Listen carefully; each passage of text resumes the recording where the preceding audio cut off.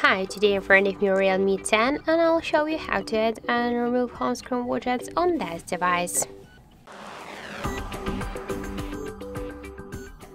So just to do that, we should first slide at the same time to the center, and after that we'll see here the widgets icon. Click here, and after that we can see here all the available widgets, which applications, which widgets we can add.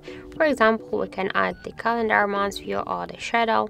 Just to add it to our home screen, you should hold and drag widget to the position where you want to add it. If you want to move widgets on the screen or between the screens, or just to create a new screens for the widgets, you should just hold it and drag it. To resize it, we should first just hold it for a while, and after that we can make it bigger or smaller.